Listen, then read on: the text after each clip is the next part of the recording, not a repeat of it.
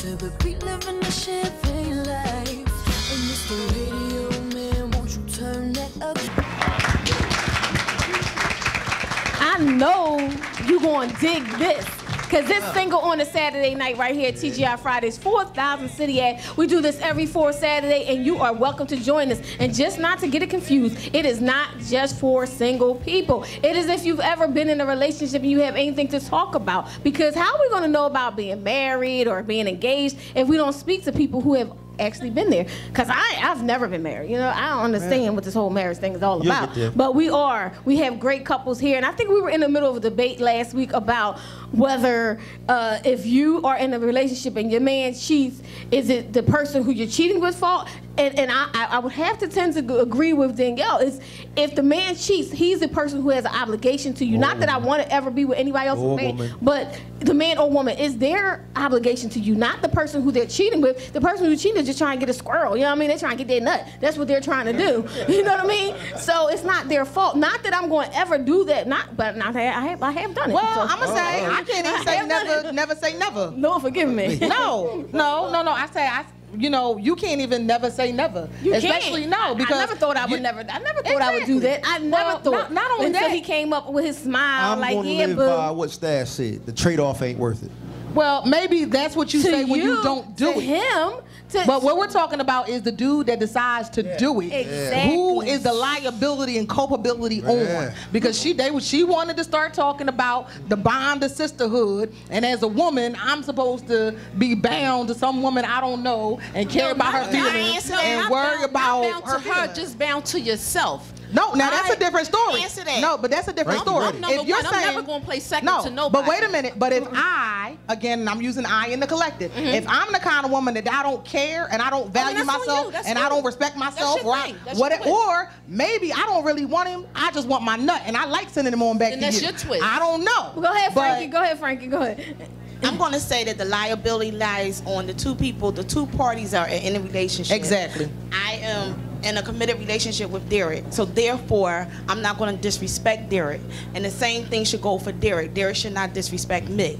Now, as far as the thirsty chicks, like I mentioned, that don't care if the man is in a relationship or whatever the case may be, that's because they have something going on within themselves, some self-esteem. It can't always be a thirsty chick. You have to have standards. You trying to tell me if a man comes up with you got women dropping inboxes, if a man comes up to you, one at a time, ladies, one at a time.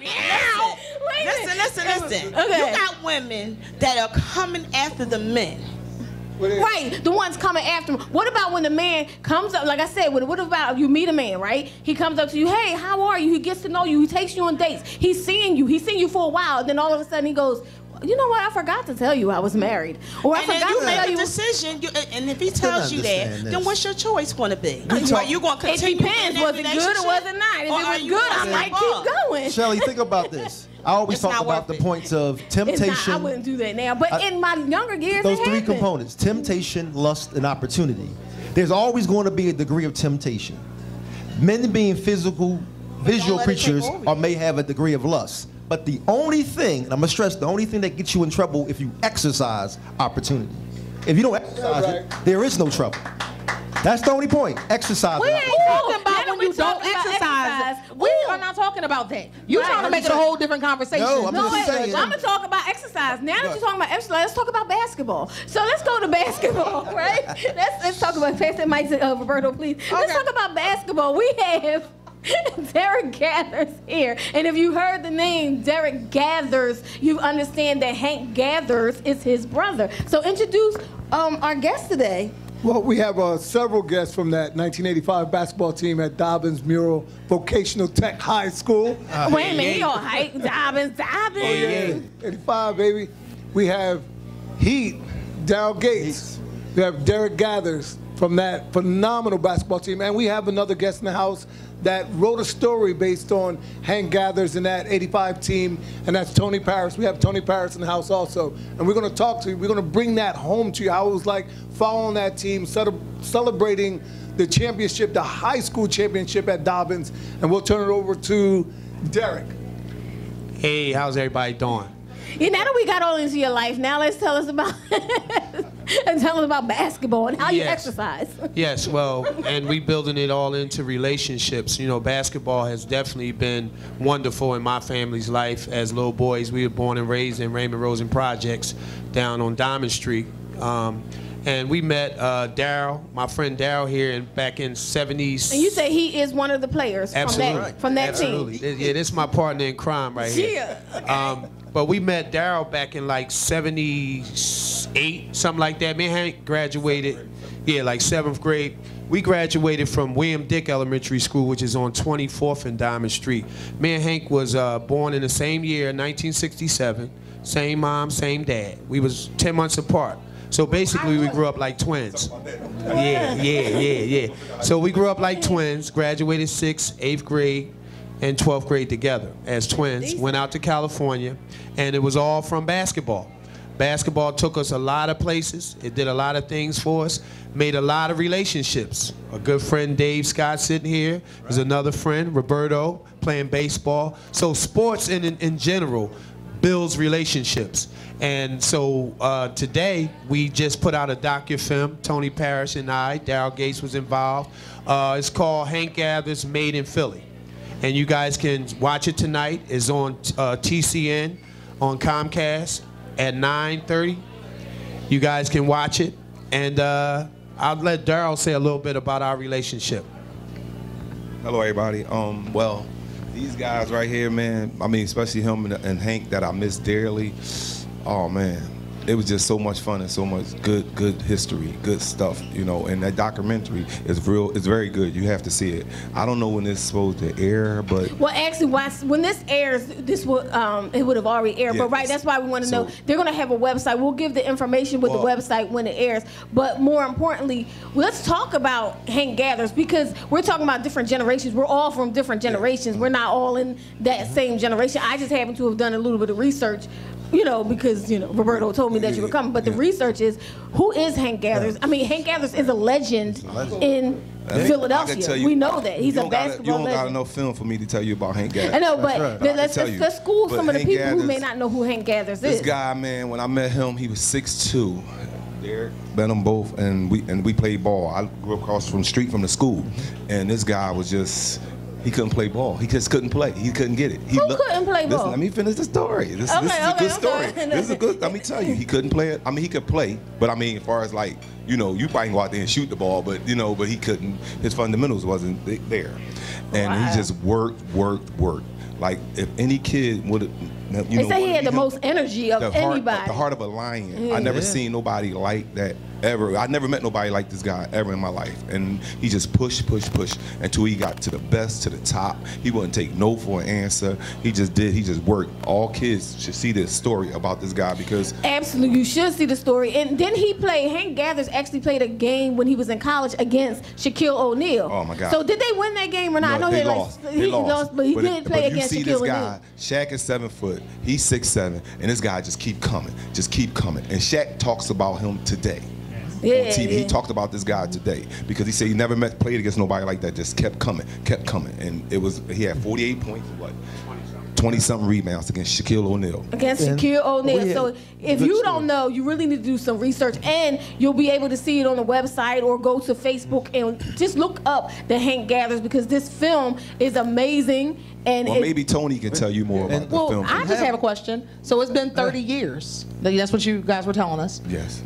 Why now? What is it that you're trying to bring from the story and to teach the youth about? I mean, because you know, and I say that because in 1985, Philadelphia was a rough place. Going on out here today with the kids, as far as the kids. I mean, you can go to any playground, any schoolyard right now. There's not one kid in there playing basketball. I know it's hot as hell out there, but what I'm saying, we did that. We did it in our boots. We did it in the snow, and it's like.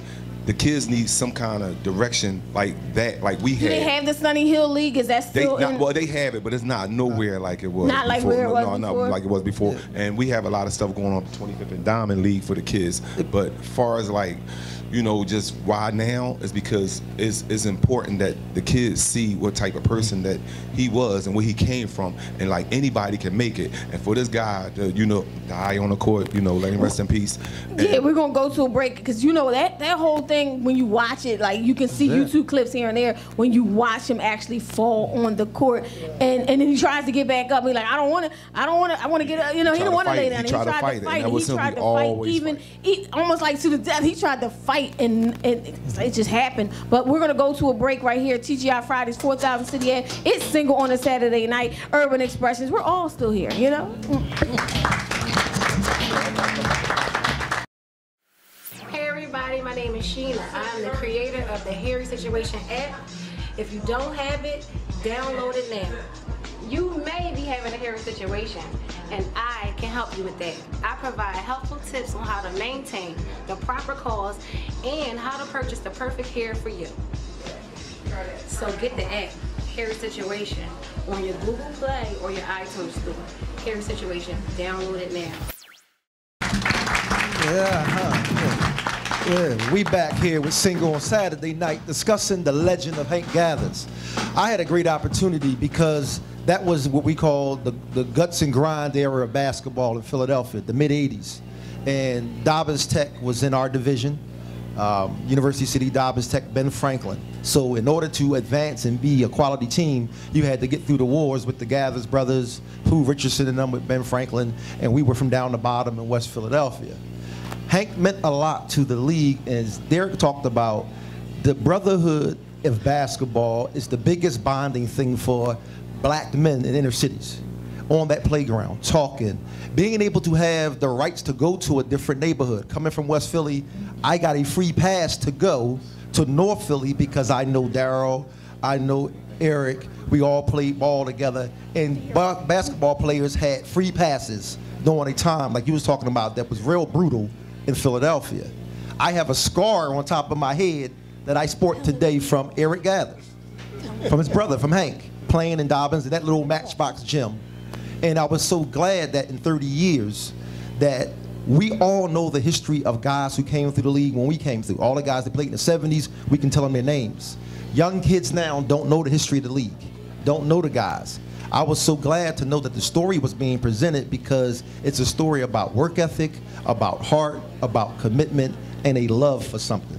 So I wanted, you know, to go to you and say, you know, Shelly said, why now, right now? What is the message 30 years later that you want young people and other people today to see about Hank Gathers? Well, the first thing we tried to focus on was celebrating the life of Hank Gathers. There was a documentary that was created a few years ago on Hank, and it was more focused on his college career and his death. We tried to focus more on his life and how he grew up in Philadelphia, how he played basketball in Philadelphia, the things he had to go through, the competition he had to face, because there was so many great basketball players in Philadelphia during this time. So we tried to focus on that aspect of Hank Gathers' life. And it's a great story. It's a really great story. Like a lot of these gentlemen here are part of this story. Blair Floyd, Brent Mosley, who also has a documentary coming out, you know, Heat and Derrick, and we have Pooh Richardson and Lionel Simmons and Doug Overton. They all had a significant part in making this story, and, you know, and telling the world, you know, what happened back then, what happened in '85 and '86, and how many other championships that were won during that time, because Dobbins wasn't the only team that won back then either. I mean, Gratz had a great team, Ben Franklin had a great team, and talking about relationships like we did earlier, you know, Hank, Derrick, Heat, all these guys built relationships with everybody in Philadelphia. Brent Mosley was a mentor to Hank during that time, you know, and he built a relationship with him. You know, these guys still feel something inside of them for Hank, you know, even after all this time, after 26 years. And so do many thousands of people in the city of Philadelphia, and even in the West Coast, because he played basketball in college. Wasn't he had the opportunity to go to the big leagues, and he opted to go to college? His junior year in college, he decided to stay in school as opposed to going to, you know, the big leagues. Yes, he was All-American, first team All-American. He was the second man in the history of the NCAA to lead the nation in scoring and rebounding. There was only one man that did it. His name was Xavier McDaniels, and my brother was the second man. To date, today, there's only 3 men in the history of the game to ever break a record like that, and the third one was Kurt Thomas, who was an NBA player for about 18 years, is retired now. But my brother had an opportunity to go to the NBA after his junior year. He led the nation in scoring and rebounding. My mom told him, don't give up, go back to school and get your degree. Because in my family, nobody had ever went to college. So again, to allude to what the sister said earlier, you know, it's so prominent now of today because these kids of the day, they don't have any guidance. They don't have the fathers at home. You know, they got moms raising the kids by themselves, the kids raising their own selves by themselves. You know what I mean? And this is where we see all the violence that's going on all over the world. So now we're using basketball as a vehicle to teach these kids life skills, to teach these kids about love, to use relationship, the word relationship, to build love throughout all communities. So I have the Gather Around Foundation, which you can locate me on Facebook and things of that nature, Twitter and things of that nature. And we looking for donations. We looking for people to help out so that we can go not just in Philadelphia, but touch all communities all over this country with the Gather Around Foundation so that we can bring love and relationships back to these communities. But isn't that something like he chose, you know, your mom said don't go to the NBA, but when it comes down to it, you do all this basketball. I'm not into sports, but you play all this basketball, you go up and down these courts, but you make no money. Like, how does that happen? Like, how do you... You need a microphone, baby. I mean, you do make money in a sense. You going to school, you getting a... Oh, because he got his school paid for. And you get a degree after all of this. Thank you. I have been trying to preach this to all these little boys out here. Everybody think they gonna go to I can just skip basketball. I said, look, everybody that plays basketball and get a scholarship, you get an education. Yes. So you know, my education was $300,000. I don't know how much theirs was. And it was free. It was free for him. And the thing is like it's free, and it's like you getting an education, and a lot of guys don't realize that. They think they can go out of 100 guys, only one person make it in NBA. But you can still get a college degree. You can get a college but not everybody gets a scholarship though. Well, you're right. That's when the other stuff come in, grants. I mean, it's other ways to go about. Like me, you know, I didn't finish school. I wish if I had to do it all over again, I'll go about it a different way. But what I'm saying, he did get something out of it, and I think, you know, by him, what happened to him, it touched a lot of people. Unfortunately, it was a bad thing, but I mean, you know, he got something out of it. And to me, absolutely, I'm not saying that he didn't, but you saying you're spreading love, you want to bring it in the kids. Sometimes people think I'm thinking like that. Well, how do I make money? Well, you know what they thinking. I'm gonna get on the corner, I'm gonna scramble. Exactly. So you have to feed them with the information. Okay, well yeah. That's what we trying to do. Absolutely. You know, right. And it's a different time period now that social media wasn't around. People can get more exposure into seeing kids play here on the East Coast compared to the West Coast, so information can be spread around. It's a lot more schools are in the cities now. There's more AAU programs, those kind of things for the sport. When you was talking about the statistics, like look at the statistics, 5 million kids play ball every year. Out of that 5 million, 420,000 play high school. Of that 420,000 that play high school, 46,000 plays in college. Of that 46,000, only 64 get drafted. So the numbers are not in your favor. And of that 60 that get their name called, only about 7 start on their team for an average of 3 years. Very good. So the degree is what it is. Very good. That's the trade-off. Yes. I know the numbers. Yes. I said, let me take him with me. And he taught my brother electrician. He taught my brother how to be a plumber. Right now, my brother is a millionaire with a GED. We got to teach kids to find a niche. Everybody's not school material. Absolutely. But the other thing that these gentlemen did tell you was that playing ball taught you the brotherhood. It taught you discipline. Absolutely. It gave you commitment to something. Yes. I don't think that it's always just about the road that is most traveled. You may not make it to the NBA. What else do you like? But that electrician is also, that was an education. Yeah, but that's what I'm saying. We don't teach these kids to find your niche. It may be something else you're good at. You may not make it to the NBA, but what else is it that you like? I agree. And again, with my foundation, we also are getting involved with other organizations trying to team up with trade schools outside of school. Because even though Roberto and Darryl and us went to a trade school, they trying to shut down a lot of the trade schools today. So what we're trying to do is open up more trade schools through basketball vehicle so that we can teach these kids something other than basketball, other than sports. Are you still playing?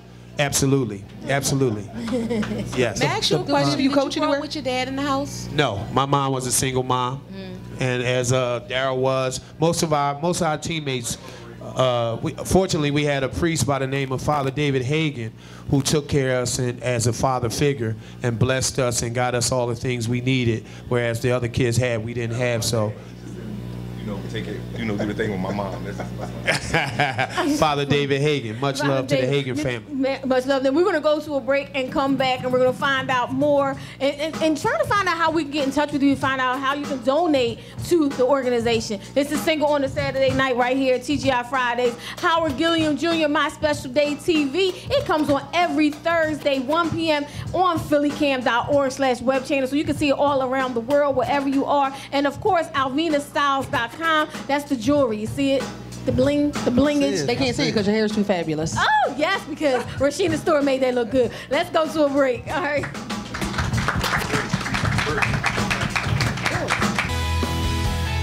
Asia's fart. The whole veil comes off. I felt so good. I'm walking out aisle telling myself, like, my special day was at my home. It's popping. So Jay lied. Did the gas and took off.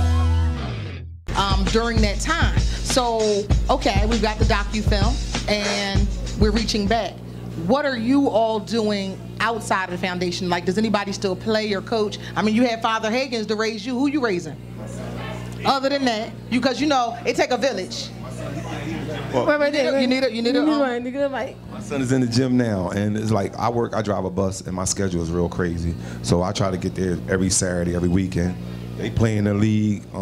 Every Saturday we get together. They play in the 50 and over league. Well, let me tell you why I'm asking. 50 and over Let me league. specifically tell you why I'm asking. The reason I'm asking is that I actually do go to several of these basketball tournaments. Okay. And the kids have absolutely no direction. I play college ball. Okay. And they don't understand the fundamentals You're right. of basketball. You're right. I went to my son's game the other day, and I got mad, and I left. I'm like, yo, because the coach, I felt bad because they trying to tell my son something. I'm like, yo, this guy don't know what he's talking about. And I felt bad, and I got up and left. Not to make my son, but I just couldn't take it. And it was like, yo, like you said, they don't have no sense of direction. And Derrick was running. I thought you coached. Yeah, he coached. Yeah. At the end of the day, I'm also teamed up with a Check It Up organization, Jeffrey Murray, down at the Martin Luther King Center. They have a boot camp every Saturday. They also have a league for the youth, 15 and under, 13 and under, and 10 and under. So we also do mentoring programs there as well. We also do pep rallies. We also do talent shows for kids to come and showcase their talent. We also have pep rallies where we get ready to have a tournament, non-violence, zero tolerance, for the summertime for the kids out here. We're going to make them make a pledge so that they won't get involved in any nonsense this summer. But to allude to what you said earlier, it's very, very important that we mentor these kids, not just with basketball, but life skills. We big on life skills. We big on telling them how not to get involved with that person telling you to sell drugs or go here and do this and do that. We very, very big on that. I'm also a motivational speaker. I travel around to different cities and states talking to the youth all over about life skills, about taking care of themselves and taking care of their siblings and taking care of their friends and family as well. Very big on that. So we very, very big on mentoring the kids of today because we all know they're not like we was. They cut from a different cloth. So we have to give them a lot more attention and a lot more love and consideration that we didn't have when we were growing up. I'm sorry, you have a trailer, right? Give me 2 seconds. You have a trailer to the film, yes, right? And how can we find the trailer? The trailer can be found on YouTube at A Paris Films. It's Paris? Called Paris, like the city. And it's called Hank Gathers Made in Philly. It can be found on that site. And there's another site that we're currently working on Facebook, a website for the film, and that will also be called Hank Gathers Made in Philly. And the next showing for the film will be tonight, July 23rd at 9:30 p.m. on TCN Channel 8. After that, it'll be seen again on July 30th at 10:30 p.m. on CSN on Comcast, and that will be the last airing for the month of July. Okay. The part of mentoring that we also got to model is that kids seeing couples, Healthy families, relationships, seeing love in the family, seeing men and women dating, holding hands, the expressions of love. That's the other part of mentoring outside of the basketball, and that's why it's so important. And I feel so good about us having the couples here, that now young kids get to see people that are getting married, going to be married in that couples. And they actually love each other, because you know how marriage does have a bad reputation. So to hear you speak about how much you love each other. Actually, you know, I don't even think that marriage has a bad reputation. It has been devalued. I don't think that it's a bad reputation. It is that, you know, when I was a child, it was you were going to educate yourself and then you get married and then you have a family. Now it's, no girl, I want to grow up with my kids. I'm going to have me some babies when I'm 19. I can go back to school and, well, it don't matter if I got 5 kids, some man going to want me. And it don't matter if I got 6 kids, some woman will have me. We have lost that value of the fundamental idea of family. You know, hey, we just had the Republican National Convention. We here in Philly, the Democratic National Convention starts today, and y'all know that if Obama had 3 ex-wives and 6 kids, it would not be called a blended family. Y'all know that. Absolutely. So, Stash and Dominique, right? Right. Okay, right. Do you plan on having children together? Yes. Yes. Oh, that's great, but you're not having children, though. Yes. He's done. He said, "You done with children?" You know what? What I wanted, you know, the ask her. No, that you trying. That don't mean you want to accomplish it. That just means you want to practice. Talk about the longevity of marriage, because you said you've been married a couple times, and Nikki, you were married. How long were y'all married in your previous? So, you know, to give them some information, like when you were married before. My first time, it was 10 years. And on my second one, my wife passed away in 2013. Sorry to hear that. Yeah, of cancer. Of how many years? We was married on, we got married in 2000, so 13 years. 13 years, okay. Wow. You really are a long haul kind of dude, there. He's a marriageable guy. I'm a long dude, and I'm looking for a serious relationship, nothing on the side. And I met a wonderful woman. I mean, she puts me before herself, and that's one of the keys, because I'm gonna put the woman before myself. And when both two people giving, but the beautiful thing. I've always, like you said, that you wanted to marry someone who's never been married, and that's always been my thing. Because is there ever residue left from the marriages before, though, that residue, almost like, oh, well, my wife did this, and I won't trust you, or you know, they're always that expectancy of what someone did before that you're not doing now. Is there some residue left over? None at all. When you find true love, I still can't believe I'm getting married. Because when my first marriage failed, I was like, they not crap, I'm done, I'm just gonna do me, I'm gonna kick it or whatever, and love just chopped all that ice around my heart.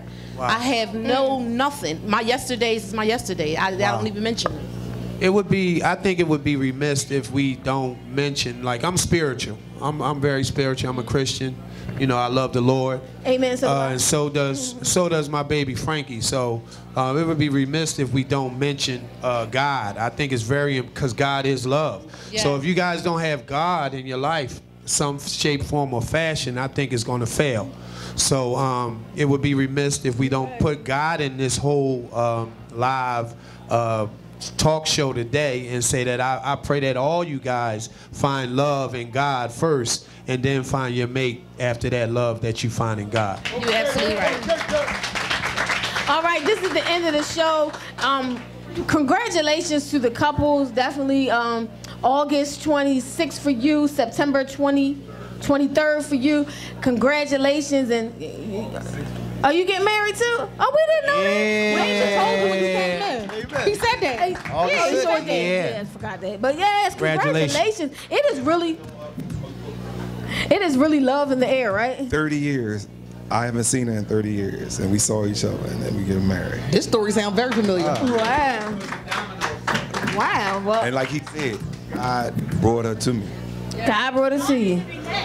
Yeah, No doubt. No doubt. Wait a minute, and possibly, actually, you said God, so we're gonna pray that God brings y'all together next, because you know God wants you to do that thing right. You know what I mean? But I want you to know, Derrick, if you decide you want to come to the show to propose, there's a small fee, because we ain't gonna let you use Howard for free. I just want you to know that. Okay. Shout outs to E9 Tabernacle Baptist Church, Pastor Waller. All right. Yeah, we ain't It's here. the single on a Saturday night. Thank you so much to Howard Gilliam Jr. New Video Productions. Don't forget to watch My Special Day TV every Thursday at 1 p.m. Of course, you can watch Single on a Saturday Night every Wednesday at 10:30 p.m. on Comcast 66, Verizon 29. And you can look for the Hank Gathers information on our website, on our Facebook page.